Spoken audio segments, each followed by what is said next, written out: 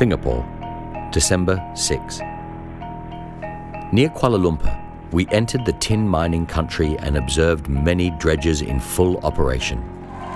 Lower still, we flew across the rubber plantations, cheered by the planters and waving back. Then, passing above Malacca, we reached Singapore in the afternoon, after one of the most interesting stages of the journey. I had been dreading the landing and takeoff at Singapore, as the improvised aerodrome, the racecourse, was altogether too small for our large machine.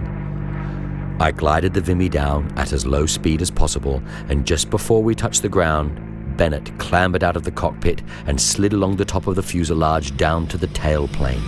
His weight dropped the tail down quickly, with the result that the machine pulled up in about 100 yards after touching the ground.